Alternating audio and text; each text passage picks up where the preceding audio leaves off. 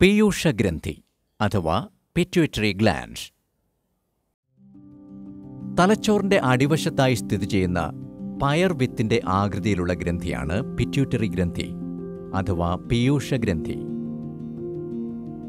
ഈ ഗ്രന്ഥിക്ക് 2 ദളങ്ങളുണ്ട്, മുൻദളവും പിൻദളവും.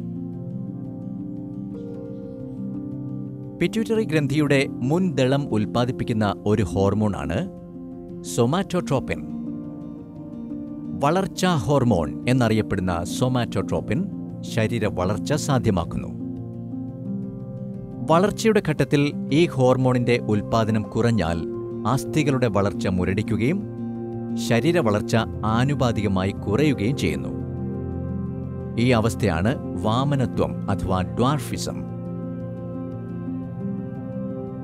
ചില ആളുകളിൽ വളർച്ചാഘട്ടത്തിൽ സൊമാറ്റോട്രോപ്പിൻ ഹോർമോൺ അമിതമായി ഉൽപ്പാദിപ്പിക്കപ്പെടാറുണ്ട്. ഇത്തരം ആളുകളിൽ പൊക്കം കൂടിയതും ഭാരം കൂടിയതുമായ ശരീരപ്രകൃതം കാണപ്പെടുന്നു. ഈ അവസ്ഥയാണ് ഭീമാകാരത്വം അഥവാ ജൈജാൻറ്റിസം. വളർച്ചാഘട്ടത്തിന് ശേഷം സൊമാറ്റോട്രോപ്പിൻ ഉൽപ്പാദനം കൂടിയാൽ ആന്തരാവയവങ്ങളും ശരീരത്തിന്റെ അഗ്രഭാഗങ്ങളും വളരുന്നു. തൽഫലമായി ഇവരിൽ കൈകാലുകൾ ക്രമാതീതമായി നീളുന്നു. ഈ അവസ്ഥയാണ് അക്രോമെഗലി. പിറ്റ്യൂട്ടറി ഗ്രന്ഥിയുടെ മുൻദളത്തിൽ ഉൽപ്പാദിപ്പിക്കുന്ന മറ്റു ചില ഹോർമോണുകളാണ് ട്രോപ്പിക് ഹോർമോണുകൾ.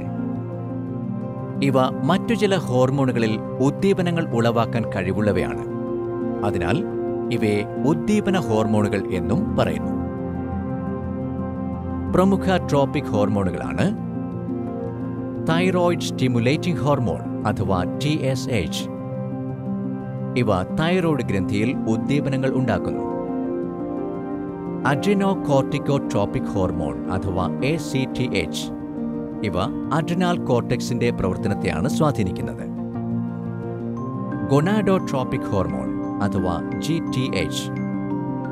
ഇവ ലിംഗഗ്രന്ഥികളുടെ പ്രവർത്തനത്തെ ക്രമീകരിക്കുകയും ലൈംഗിക പ്രക്രിയകളെ പ്രചോദിപ്പിക്കുകയും ചെയ്യുന്നു. പിറ്റ്യൂട്ടറി ഗ്രന്ഥിയുടെ മുൻദളം ഉൽപ്പാദിപ്പിക്കുന്ന മറ്റൊരു ഹോർമോണാണ് പ്രോലാക്റ്റിൻ. ഇവ മുലപ്പാൽ സജ്ജീകരിക്കുന്നതിനു വേണ്ട പ്രവർത്തനങ്ങളെ നിയന്ത്രിക്കുന്നു.